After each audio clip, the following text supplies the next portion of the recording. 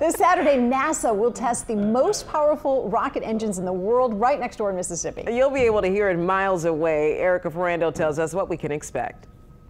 NASA plans to send the first woman and next man to the moon in 2024 as part of the Artemis program. Very excited to be part of this critical mission. Gary Benton is the Director of Safety and Mission Assurance at Stennis Space Center in Mississippi. He's been preparing years for this Saturday, the rocket's final test before heading into deep space. Working for years to get the facility ready and to get the rocket tested. Stennis prepared its B-2 test stand to test NASA's Space Launch System, or SLS rocket. It's the biggest test that we've done at Stennis Space Center in the last 40 years. The SLS will be the world's largest and most powerful rocket. It can travel farther and faster than any other rocket.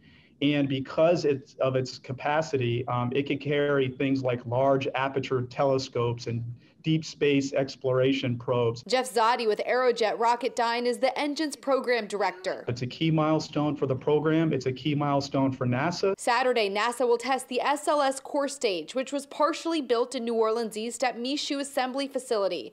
All 4 RS-25 engines will fire simultaneously, just as during an actual launch. They won't go anywhere, but will generate 1.6 million pounds of thrust. Expect it to be loud and powerful. It'll sound like a thunder rumbling. Don't worry, it won't be loud enough to have any damaging effect. How far out might you actually hear this?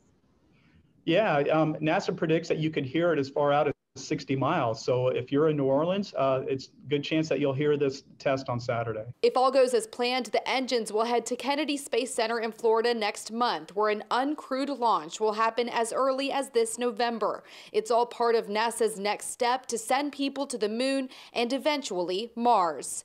Erica Ferrando, Eyewitness News. Due to COVID, there will be no public test viewing opportunities, but you can watch live on NASA's TV website. The actual test will only take about 8 minutes, and will happen around 4:20 p.m.